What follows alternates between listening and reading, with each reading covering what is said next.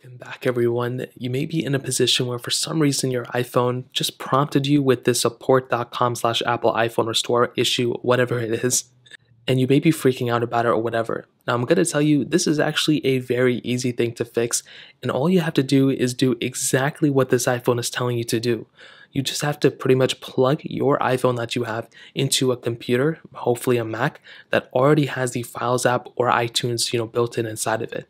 So all you have to do is go ahead and grab your iPhone charger and plug it into your Mac or your PC if it already has iTunes installed.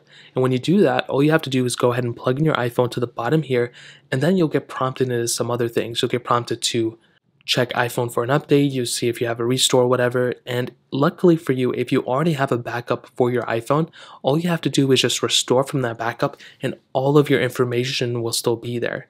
Now, for some reason, your iPhone, there's no backup you made and anything like that, well, I would still not freak out because a lot of your stuff may still be stored up in some kind of cloud. So things like Snapchat, Instagram, Google Drive, your photos may be stored up in one of those things too. So even if you're in a situation where you don't have any backup on your iPhone, you can still utilize some of the cloud options for a lot of these applications like Facebook and stuff that may have already stored a lot of your stuff in the back end. So then all you have to do is wait until your iPhone is restored, or if it's updated. Those two things are probably the things you have to do.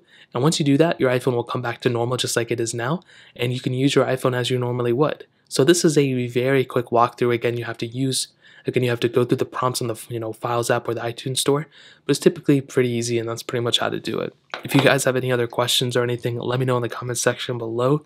Hit the like button, that would mean so much, but definitely hit that subscribe button.